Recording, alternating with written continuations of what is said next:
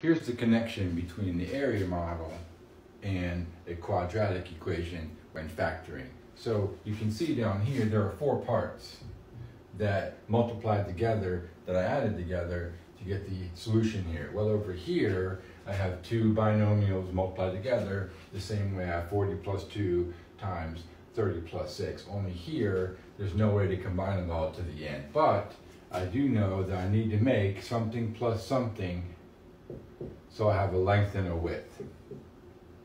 Well, this first quadrant is going to be where I have x times x is x squared.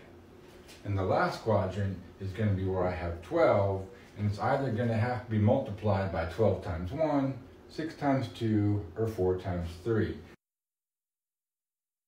And which one gives us 8x by the time we're done? Which 2 factors give us 8? 1, 12, 2, 6, or 4 and 3? Well, I know it's 2 plus 6. 2 times 6 is 12. I fill in these other 2 quadrants. 6 times x is 6x. 2 times x is 2x. So altogether, this gives me x squared plus 6x plus 2x plus 12. The same way I had 4 parts here, I have 4 parts here. But here I can only combine 6x and 2x to get 8x.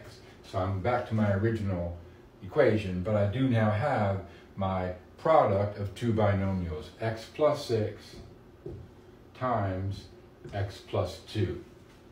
And just to further this idea, this is basically multiplying this out.